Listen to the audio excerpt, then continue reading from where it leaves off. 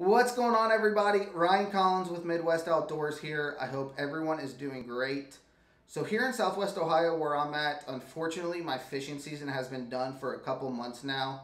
But with that being said, we are getting a glimpse of warmer weather, which means spring is right around the corner, which means fishing is right around the corner. In fact, my first scheduled tournament is about a month away, so I'm really looking forward to that. Now, just because I'm not currently fishing doesn't mean that I'm not putting in a lot of time and effort inside of my home to help me become a better and more efficient angler. Whether that be organizing tackle, organizing my boat, or research and planning. And that's what I want to talk about today is the research and planning side of things. There are a ton of free tools available to everybody that I utilize on a daily basis. Whether it just be a fun trip to the lake, a day on the water, or a big tournament, these are tools that I use every single time I'm about to hit the water, so that way I can spend less time looking for fish and hopefully more time catching fish. So what I want to do today is bring you guys into my computer screen, show you some of these free tools and how I utilize them to become a more efficient angler. The great thing about these tools is that you do them inside the comfort of your home. So whether you're on your laptop on the couch watching TV, I do mine here on my computer, these tools are available to everybody. So I want to bring you inside of my computer screen, again, show you some of these awesome free tools, how I use them, and help you become a more efficient angler, so that way, again, you spend less time looking for fish and hopefully catching more fish. So let's hop into my computer screen, let's go over a few of these, and we'll go from there.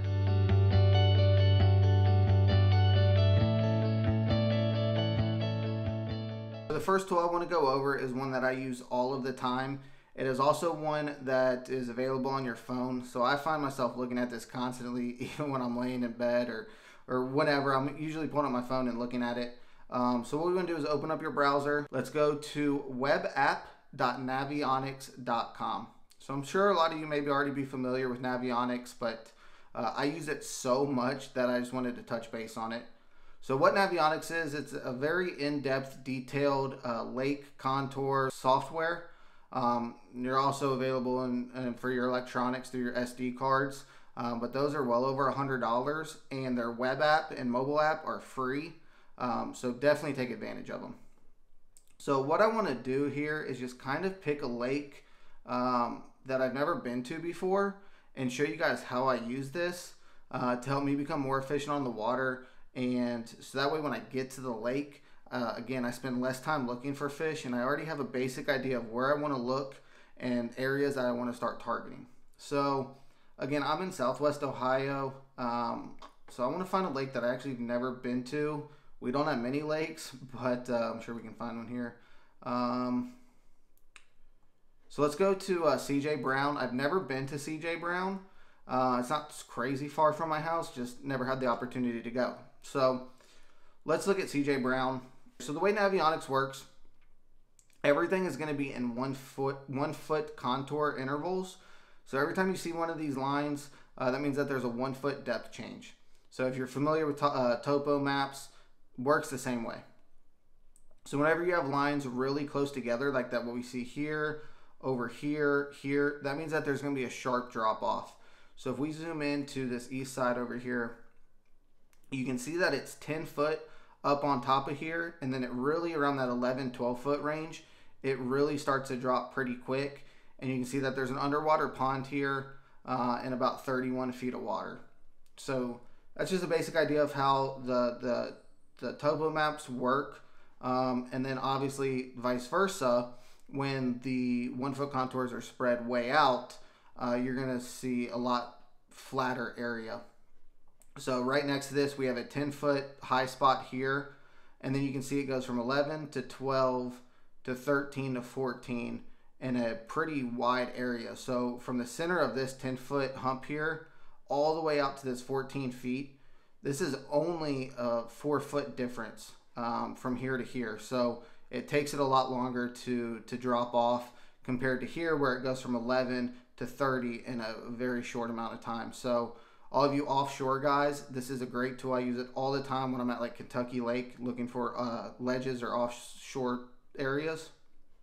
Again, kind of the same idea over here. Things that I really look for is where we have this underwater point right here in 15 foot of water, and then it drops and has got some deep water access right next to it. So we're not going to really get into seasonal patterns in this. I just kind of want to go over the free tools. But this is a great tool when I know a general idea of what seasonal pattern the fish are in. So in the summer, I'm going to be looking at some of these flats out here, some of these drop-offs, underwater ponds, anywhere there's some deep water access. And then in the spring, vice versa, I'm going to start looking for where these creek beds are running into these little pockets and creeks where they may be spawning at. Maybe some north area here where we got all this flat out here, and then real shallow water back by all these islands. So that way, again, when I know that they should be in a general seasonal pattern, I can already eliminate water. So if the water temp's going to be 60 degrees plus and it's April, May around here, I know that these bass are going to be shallow and wanting to spawn very soon. So I'm probably going to ignore some of this deeper water out here and really focus again on these creeks and shallow area, and then vice versa. If it's the dead heat of summer, fishing's tough, that's when I want to start looking at some of these offshore areas, these humps, these ponds, anything offshore where the bass should be. So another really good thing I like about Navionics is they give you a lot of information in terms of structure and underwater cover. So if we look here, there's a submerged bridge. That could be a railroad bed. So yeah, submerged railroad that actually runs pretty much the whole length of this lake, which is kind of cool. So what you want to look for is those high percentage areas. We have a point that comes off of the dam here. So you can see the shoreline structure here. If we zoom in, it makes this point, and then obviously the contours follow around that point. So it looks like that point up shallow, 10 feet. So it drops off fairly quick. And then out at the end, we're out into 30 foot of water. So back to that railroad bed that we mentioned before, you can see that it runs right across this point. So not only do we have a point now that's going to hold fish, now we're going to have a submerged bridge or structure that is also going to congregate fish. And now that I zoomed in here, I see that there's another underwater pond here. So whether that old pond had some riprap, maybe an old pond dam, something, that's going to create even more structure for those fish to hang around. So now we have three things of importance that are all in one area that is going to help congregate fish. So we have the point, the railroad bed, and this pond. The cool thing about this point here is that this railroad bed runs all the way out to the deep water. So no matter where you find the fish, whatever depth range they're in, even if they're all the way up here in 8 to 10 foot of water or out here in 25 plus feet of water, we're going to have the ability to use this railroad bed, scan this, start fishing around, finding out what depth those fish are in, and go from there.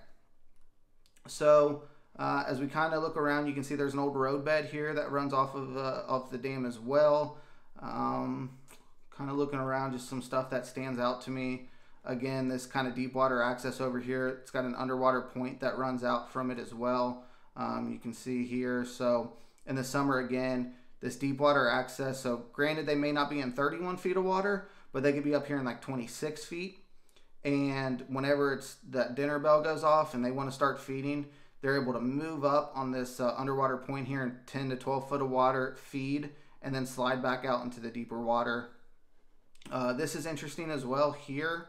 So we have another underwater pond here in about 39 feet of water, but we also have these two real shallow humps right here. So what also makes these good, again, the more pieces of structure or cover that is available to us, especially on a particular area, the better, and that's what I'm looking for. So I'll kind of break down this area right here. So we have a 17-foot hump, another 17-foot hump. We have deep water access with an old pond here. These red boxes typically mean some sort of structure, so whether that be old foundation, bridge piling, something, there's some sort of structure off the end of these points.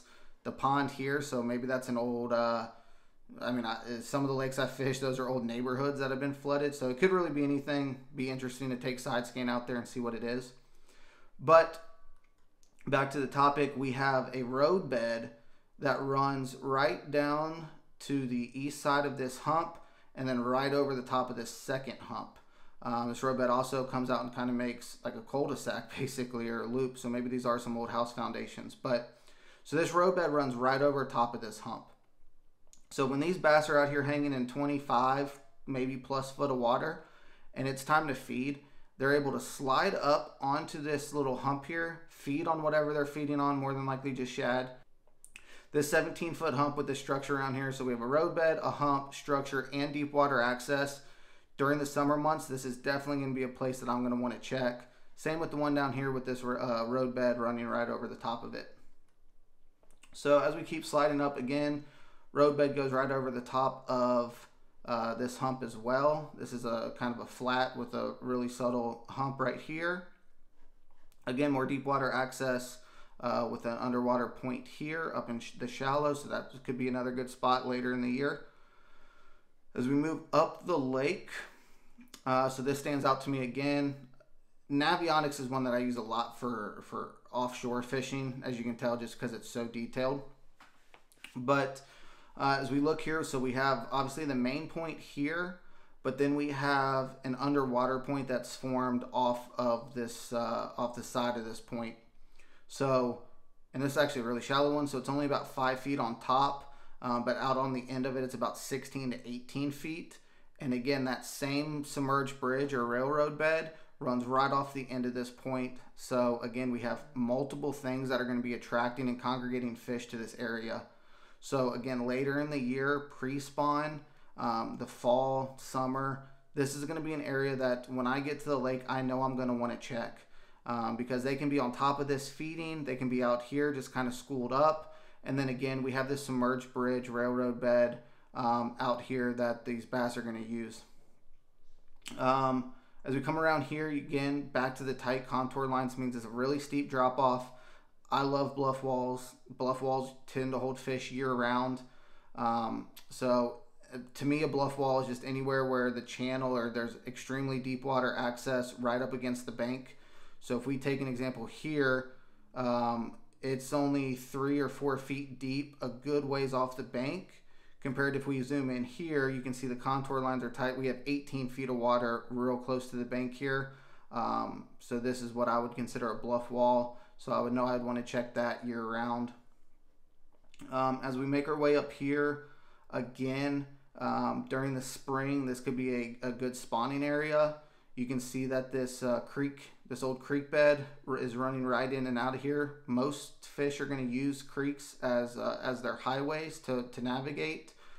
So during the spring, these bass or fish are going to be using this creek bed, traveling back here, potentially spawning in this shallow water back here around these islands. So I know here in just a little bit, here in a couple months, during that spawn season, this is going to be an area that I want to check for sure. Again, we can see some creek beds running in here, a nice little flat here that they may use to spawn, some more creek beds, another little pocket over here. These bass are going to be using this creek bed to come out of the deeper water into this pocket to spawn, so that'll be a place I would definitely want to check.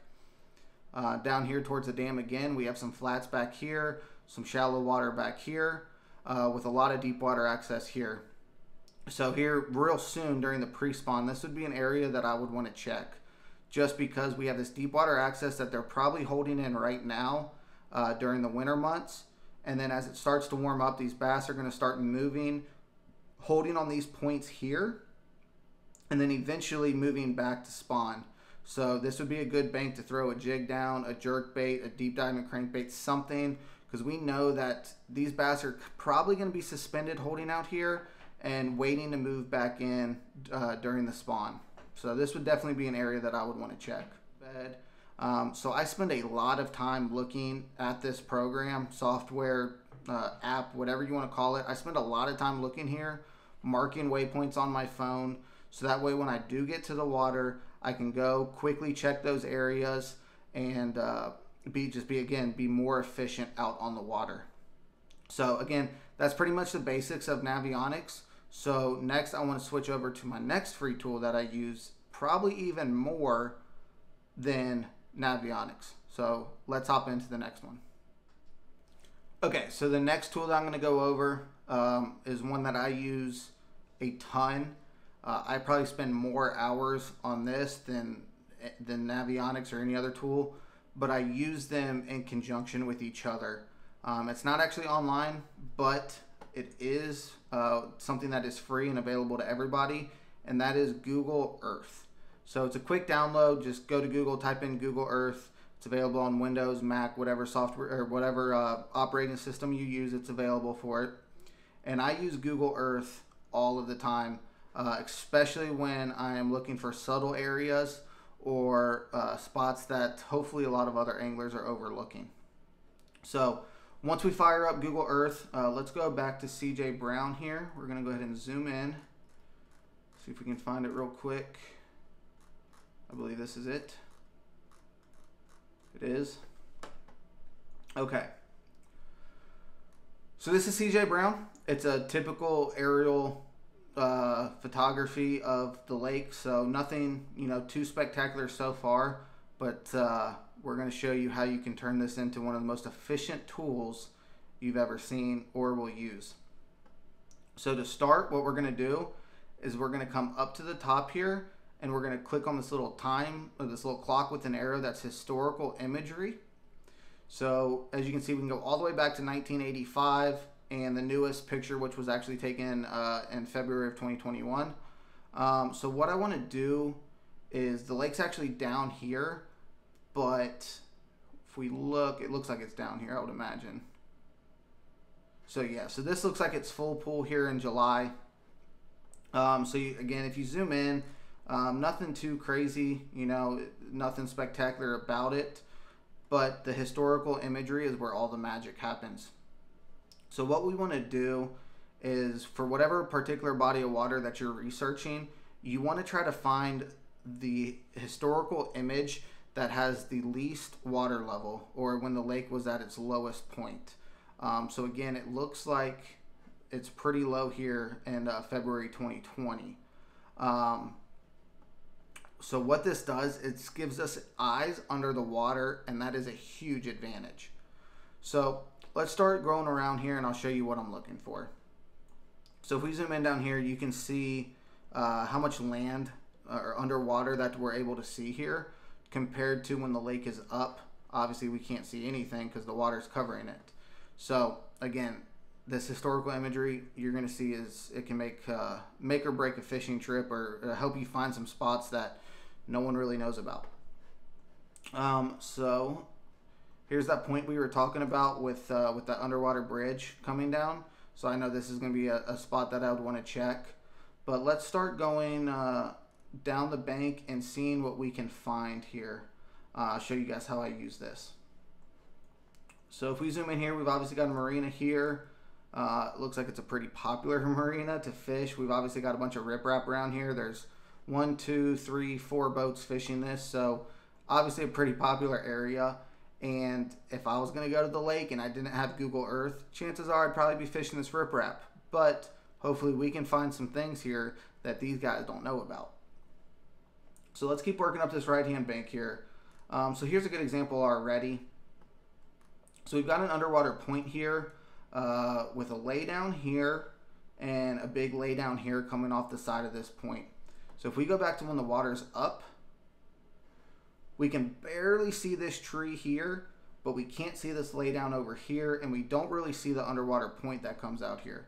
So we go back to when the water's low. Now we can really see this laydown. We can see this laydown, these trees here. So this point actually makes a pretty decent shelf coming off here as well. So I know if I'm going down this bank and I get to about this point, maybe I want to slide out a little bit deeper and see if that there's any fish holding off on this little shelf that this point creates. And then going back to Navionics, so you can see here, Navionics is it's detailed as it is. It doesn't show everything. So as you see, this point actually comes out and creates a little shelf. You don't really see that on Navionics, but you can see it clearly on Google Earth. So that's why I use the two hand in hand. So again, I know when I get to this point that I'm definitely going to want to target this laydown. I'm going to want to target this laydown in this little cut here, and then obviously slide off and see if that there's any fish holding off of this shelf that this point makes. So let's keep going up the lake. So I'll zoom in. I'll even kind of move this camera around. Oops, wrong way. To get like a better angle and then see if there's anything I'm missing. But this bank looks kind of like a pretty do-nothing bank here. Let's keep coming up. So we've got a lay down here that we probably don't see when the water is up. Nope, not really.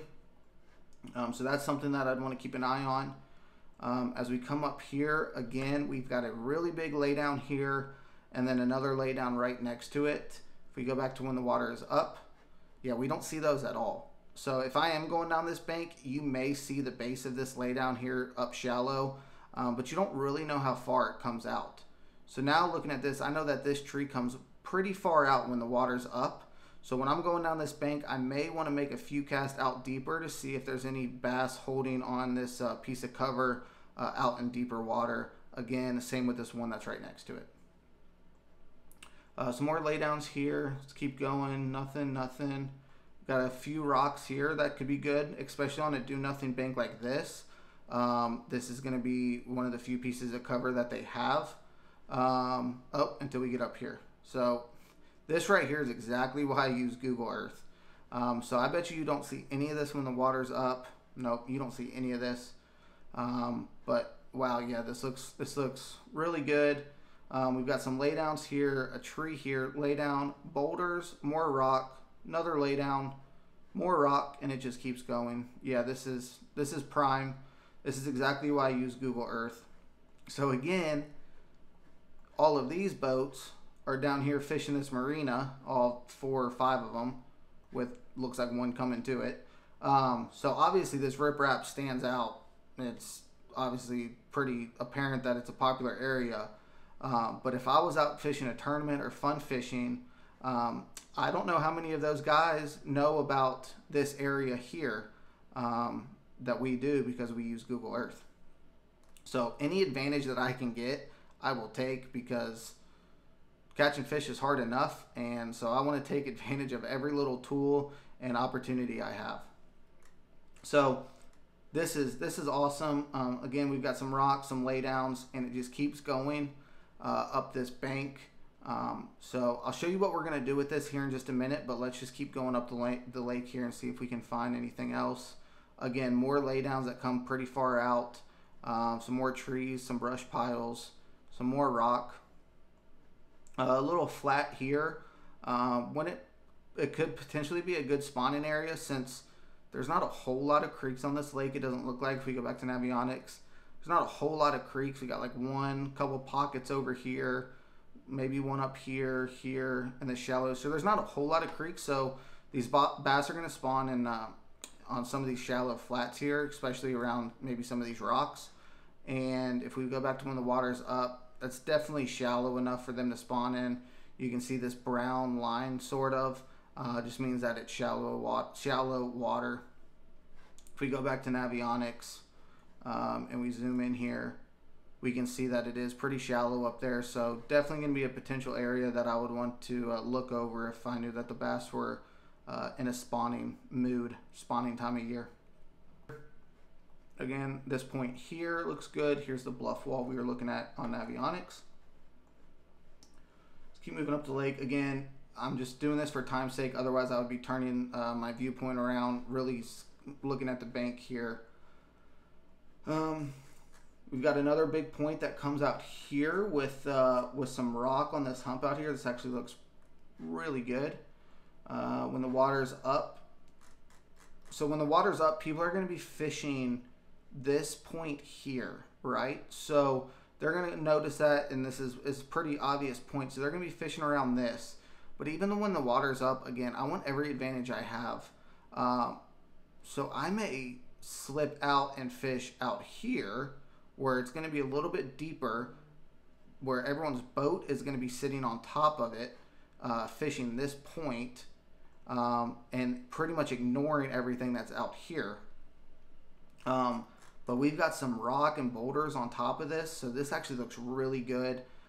Again, an area when the water's up that I'm definitely going to want to make sure when I get to this portion of the lake that I either scan or make a few casts on this just to see if there's any bass out holding deeper using some of these rocks as cover. So now we're up at the north end where the islands are. You can actually see that the creek channel that we looked at on Navionics here, looks like it's called Buck Creek Riverbed. So this is the old creek channel that ran through here. You can see it with these dotted lines. Well, on Google Earth, we can really see it. So you can really see it come out of here, make its way down into the main river, and kind of actually see it all the way out here. But as we zoom in here, some things that really stand out to me that I noticed is these trees, brush piles, laydowns, and this riprap bank here that's right on the edge of the river channel. So this is actually something that I would spend quite a bit of time fishing, just to see if that there's any bass holding on it. So like we were talking about with Navionics, anything that is high percentage, so a creek channel, and then anything on top of that that makes it even better. So we have the creek channel here with deep water, we've got some shallow water, and then we've got some cover for these bass to use as they're moving in and out of here. So while most people are probably going to be coming back here and flipping or fishing around these islands, which is what I would imagine most people do. Let's go back to when it's full. Yeah, so you don't see any of those trees here. You can barely see some of the top of the rock there. But again, you got a boat here fishing those islands like I was just talking about. So during a tournament or a fun day, these islands probably get hit a lot. But I'm not sure how many people would know about some of these trees out here right on the edge of the creek channel. So the really cool thing that I like about Google Earth is that you don't just have to work by memory and remember where those laydowns were that we marked earlier. We can actually create waypoints on Google Earth, export them, and take them directly to our electronics. So that way when we hit the water, we know precisely where those laydowns are and we don't have to do any guesswork. So let's go back to where those that rock pile and those laydowns are, because that looks like a very high percentage area. So here they are. So now instead of just having to go fish down this bank and guess where all of this is, I want to know exactly where it's at. So that way when I get there, I'm more efficient. I waste less time looking for this stuff and spend more time making casts on it and really picking it apart. So here's what we're going to do. We are going to go up to My Places. We're going to click Add, and then we're going to click Add Folder. It brought it up on my other screen. So we're going to call this CJ Brown, because that's the lake that we're working on. And we're going to click OK. So see how it created a folder here? So now what I want to do is I'm going to zoom in to those laydowns. And again, so when I get to the lake, I know that I'll have a waypoint on my Humminbird, Lowrance, or Garmin, whatever you use. I'm going to have a waypoint that shows me exactly where these laydowns and rocks are. So let's go back up here to the Add Place mark. We're going to come over here, and we are going to click and drag this place mark down on these laydowns. So we're going to put it right on the end of this laydown. We're going to put it on the end. We are going to call this laydown. Whoops. You don't have to label them. I like to label them just because when I put them on my electronics, I know exactly what that waypoint means. So we can change the style and color for if you're on your computer, but for time's sake, let's just do it this way. So now we see that there's a laydown created right there. It adds it to our CJ Brown folder. We're going to go ahead and create another one. Drag this window back over here. Put it on the end of this laydown. And we're also going to call it laydown. Hit OK. So now you can see that we've got 1, 2, 3, 4, 5 waypoints created, all under the CJ Brown folder. So that way when I know that I export these to my Humminbird units, when I get to the lake, I know that I can immediately run over here, fish this laydown, this laydown, this tree, these rock piles. Again, I would create a waypoint on every single one of these because I want to know where every little piece of cover is. So at times, depending on the size of the lake, I've had upwards of 50 waypoints created that I've exported.